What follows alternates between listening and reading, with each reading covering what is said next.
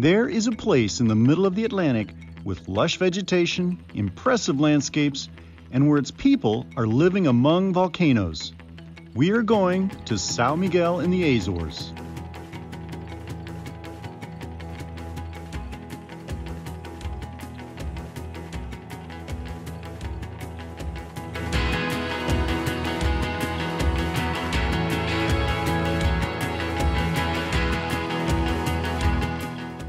Before we begin, let's put the Azores on the map. The Azores archipelago is a small cluster of 9 islands in the middle of the North Atlantic that formed as a result of the Azores hotspot and the Mid-Atlantic Rift. Today, we will look at the volcanic nature of the main island of Sao Miguel. When you first arrive at Ponta Delgada, which is the main city on Sao Miguel, you can't help but be fascinated by the interesting architecture and bustling city life that this town has to offer. Just about everything you need on the mainland is available here. But you can't forget that this is a volcanic island formed by violent eruptions and remains active to this day. We'll explore some of the main attractions from west to east, and we begin with the southwestern part of the island where you can find geothermal springs that feed right into the ocean.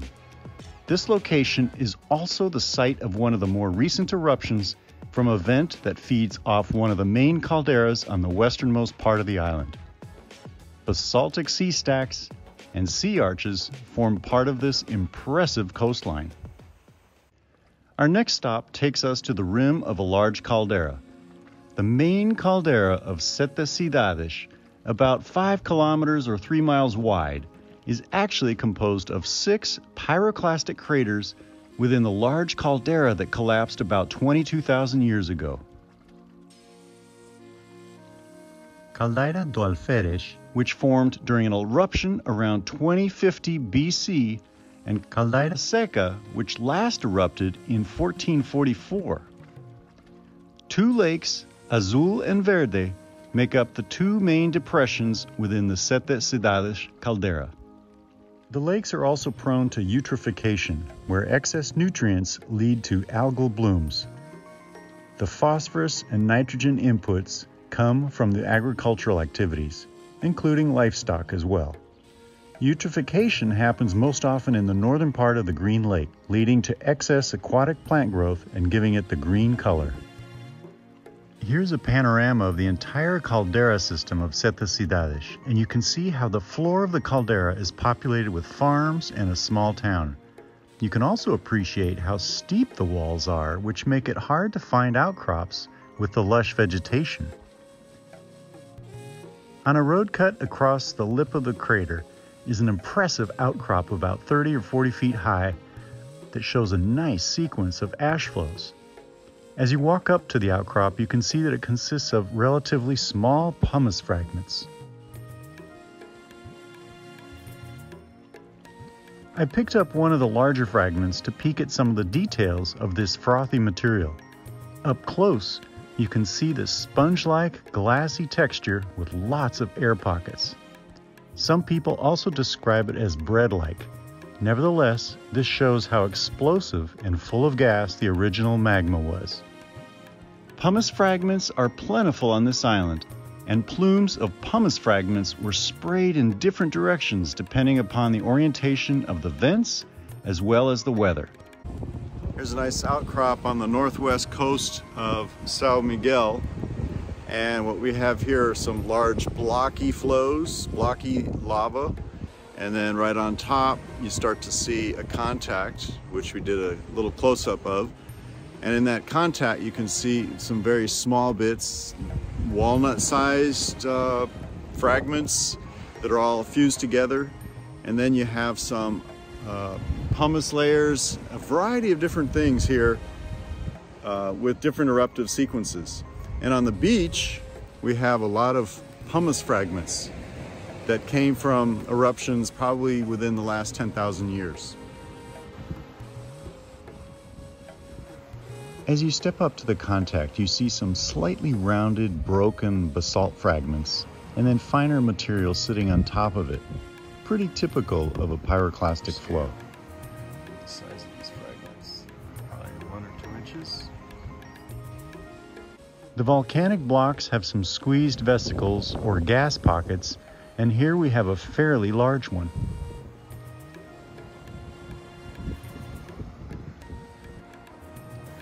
Not surprising, we have a black sand beach, and it too contains very small pumice fragments.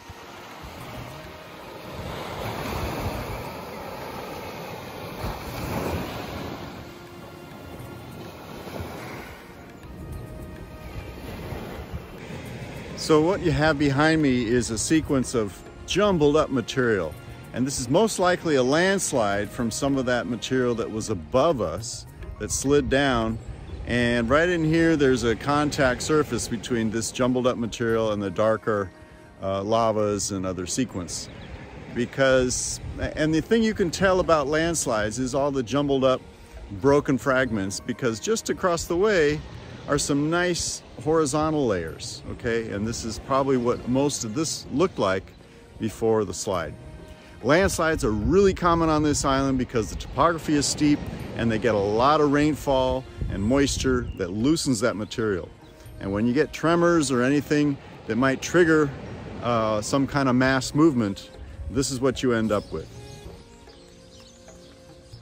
Driving along the north coast, you can find a tea plantation, which apparently is the tea capital of all of Europe.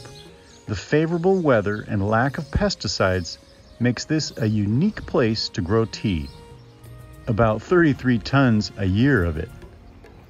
The Goriana Tea Factory has been in operation for over 130 years.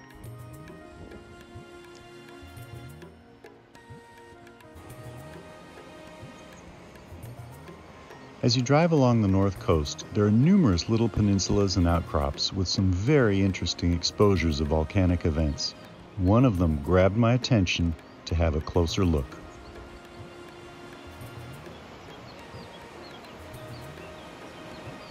I was walking along a trail on the coast, not far from Ribeira Grande, and here is a little syncline of some of the ash layers, and just right along the trail, and it's on the way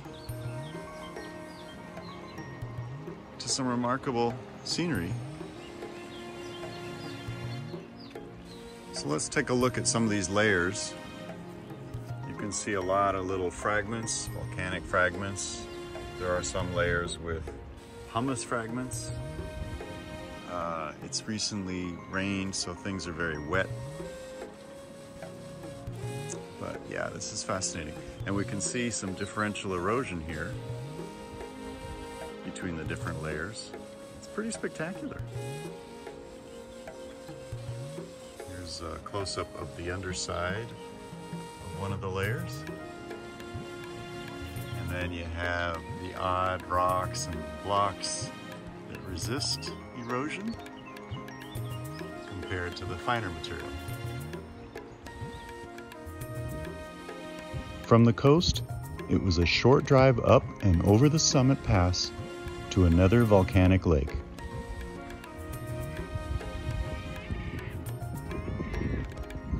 This is the Lagoa de Fogo, one of the youngest and most active volcanic centers on this island of Sao Miguel. The caldera formed about 15,000 years ago, and actually in 1563 or so there was a small eruption in this little end of the lake, and this is the youngest of all the volcanoes here. It's still very active, and if you look closely there are some geothermal bubbles or carbon dioxide releases in the smaller part of the lake here, or the front part of the lake. So here we see in a nice outcrop along the top crater lip are a huge layer of fragments of pumice. So all these things are part of the final spattering of one of the volcano events or eruptions, and it's just sputtering out a lot of ash and pumice pieces.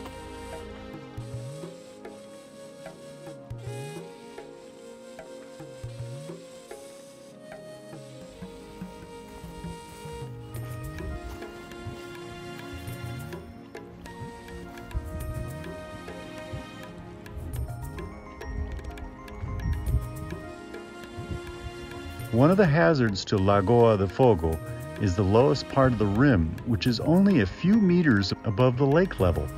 Should this break in a future eruption, the downstream inhabitants have to contend with a lahar flood as well as any eruptive byproducts. Our next stop takes us to an area that is very lush and humid due to the climate and water that feeds into yet another lake. We're at Lagoa de Furnas, which is the crater lake to Furnas volcano, and this thing is still active. There's a lot of geothermal activity. There's a botanical garden with some warm water coming through, and at the far end of the lake there are some fumaroles. Now the question is, should this thing become active again, we have a major phreatic eruption, which is a lot of steam that goes along with any of the ash or other volcanic products when this thing erupts. The last time this thing erupted was about 1630, created a lot of havoc and destruction, and it's well overdue for another eruption again. A geophysical study of mapping the lake bed floor happened several years ago by a Swedish group, and they found that there's a little cone at the bottom of this lake, and that was probably the cone that was produced in the 1630 eruption. They also found there are a lot of CO2 seeps. In other words, carbon dioxide gas is seeping off the bottom. So this thing is far from dead, far from extinct. It is dormant, but there's still a lot of activity percolating around. And when all the conduits become plugged and the pressure builds up from the magma chamber that's about 5 kilometers deep, we could get a big eruption here at the surface. Geothermal springs and activity are a part of life in the town of Furnas. In fact, you can find springs right alongside some of the residential buildings and streets with varying degrees of activity. Water that percolates down from the surface mixes with the groundwater and dissolved minerals to produce springs with different colors and chemistries. Some local inhabitants attribute their health to the different mineral content in these waters.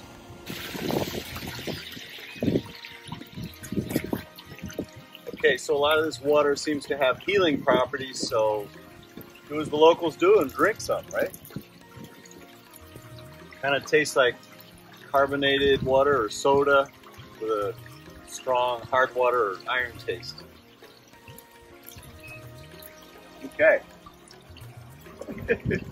The town of Furnas and the entire island of Sao Miguel will leave you amazed at the local landscape, the prospects of future eruptions, and how the Azorians have come to accept this risk and still choose to live among volcanoes.